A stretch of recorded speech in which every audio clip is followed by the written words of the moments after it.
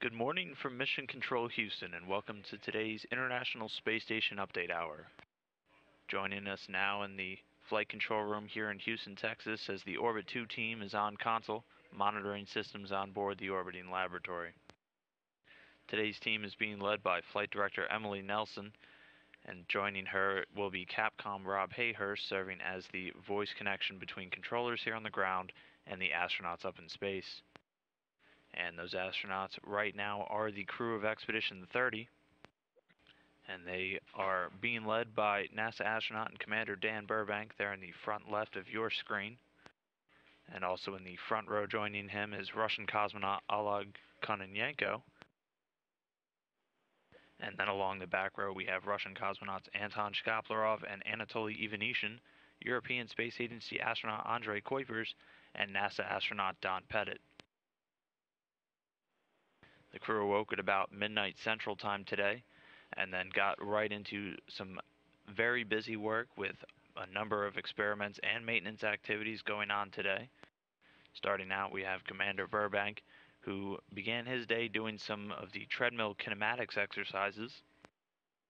This is a research study into determining the most beneficial treadmill exercise conditions for these astronauts in order to maintain and improve their crew member health. He's also doing a number of experiment works today with the binary colloidal alloy test, or the BCAT system, which is a very complicated procedure that uses microscopic particles known as colloids as models for studying the fundamental physics of the liquid crystal phase. Meanwhile, Russian cosmonaut Anton Shkaplerov did some work today on the immuno experiment, taking blood and saliva samples.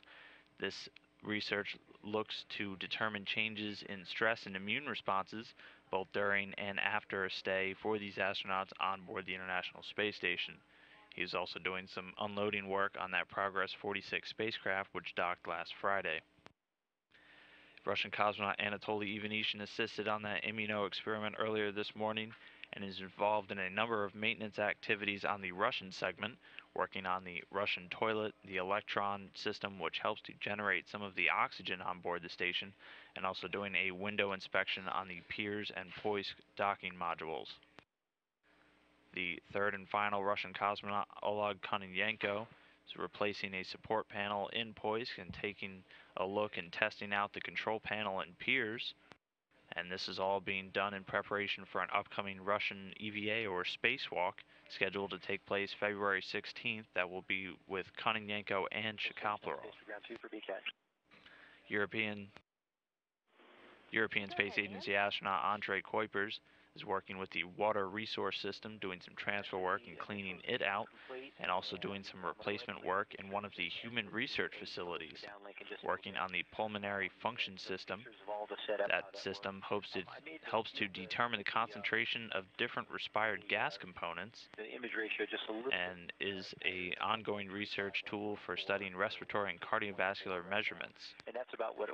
And our final member of Expedition 30, Don Pettit, did a lot of work today with the capillary flow experiments. These are some very interesting fluid experiments that go on in that microgravity environment that help to investigate capillary flows and the flows of different fluids in containers with very complex geometries.